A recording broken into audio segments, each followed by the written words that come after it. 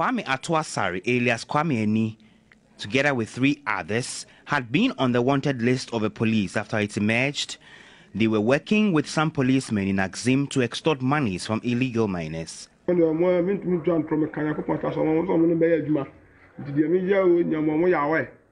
work with the police to extort monies from many Galamsey sites.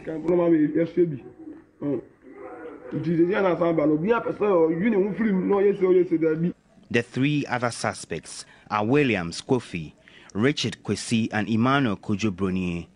The latest arrest brings to 8 the number of suspects linked to the incident. Leader of a team now in police custody, Kwame Ato, in a series of videos since the incident went viral, has spoken about the collusion between the Axim police and his gang.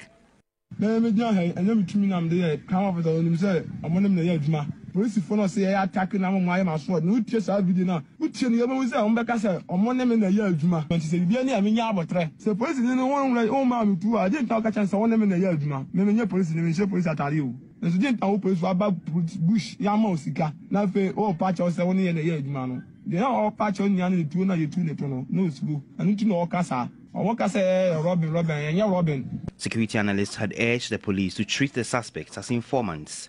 We need to do an audit of the current personnel we have in the system.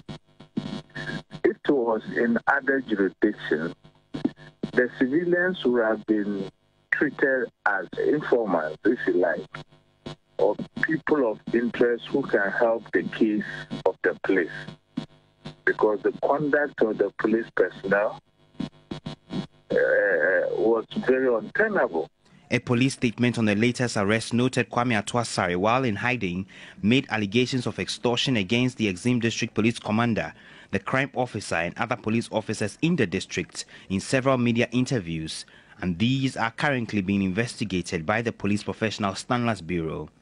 Ex-police officer, now MP for Wa West, Peter Tobu, wants the Police Professional Standards Bureau to fast-track the probe and make the findings public. Referring that matter to the Professional Standards Bureau is in the right direction. When you conclude the matter, please come back to the public and let them know this particular matter that we're investigating. The police officers have been punished or they've not been punished.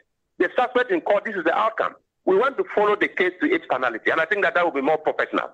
For now, the police are preparing to arraign the 4 other suspects.